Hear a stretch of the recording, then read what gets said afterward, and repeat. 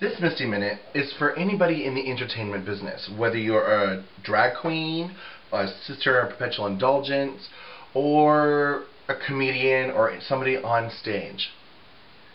Do not text or call when you know we're getting ready for a show. Even though we're entertainers, and even though we are fierce and fabulous, we're still real people getting ready for work.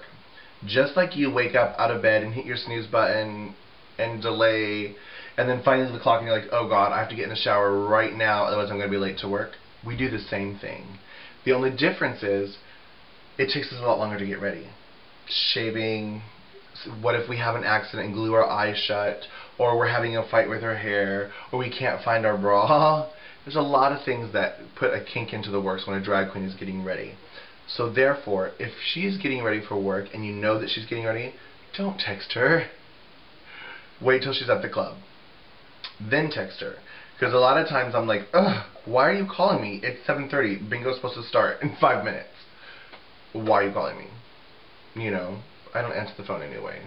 But why are you texting me? Because I'm going to stop. I'm running late, and I'm going to stop what I'm doing, look at my phone, heaven forbid reply, let it go. Please do not interrupt an entertainer when they're backstage getting ready for a show. Once it started, you can text me all the shit you want. It's all good. Loving you is easy. Bye-bye.